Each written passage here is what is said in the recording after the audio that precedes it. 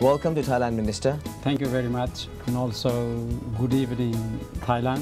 The main objective of this visit is to participate in the Economic and Social Commission for Asia and Pacific Conference here in Bangkok. And then the second purpose is to visit Minister of Foreign Affairs of Thailand to update the cooperation between the two countries in the last 15 years.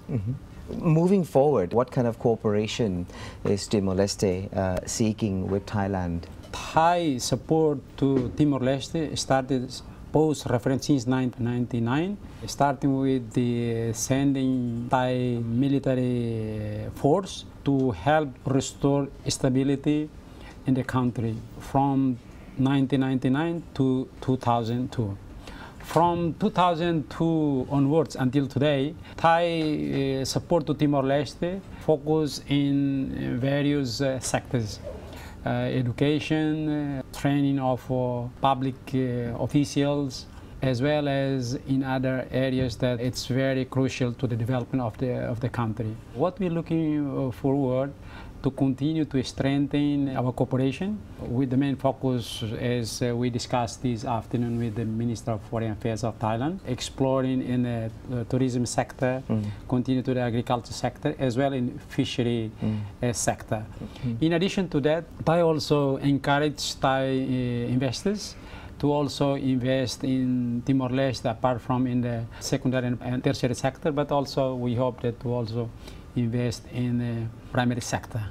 To realize all these plans and initiatives, it is important that capacity building, the human capital, human resource development is the key to the success of all initiatives or every initiative that the two countries is working on. What's the current status of the infrastructure and the climate of investment for any investors who are keen to invest in Timor-Leste? Timor-Leste, now we have various reforms. We have established our national strategic development plan for 10 to 20 years.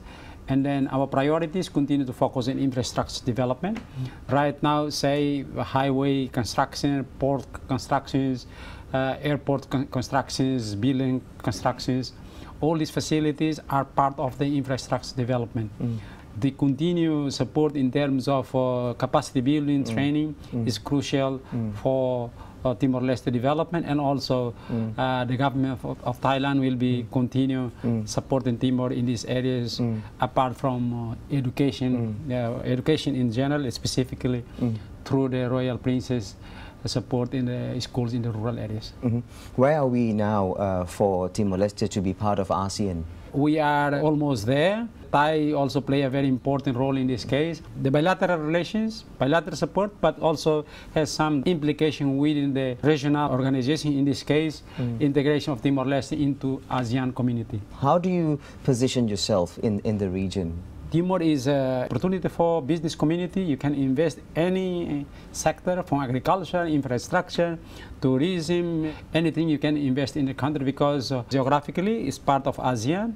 Apart from oil and gas, it's part of our main source of income, but agriculture sector is playing an important role, and also tourism. We learn from Thailand, for instance, agriculture development, tourism development, and this is part of the whole process of capacity building and preparation to be part of this big family, ASEAN.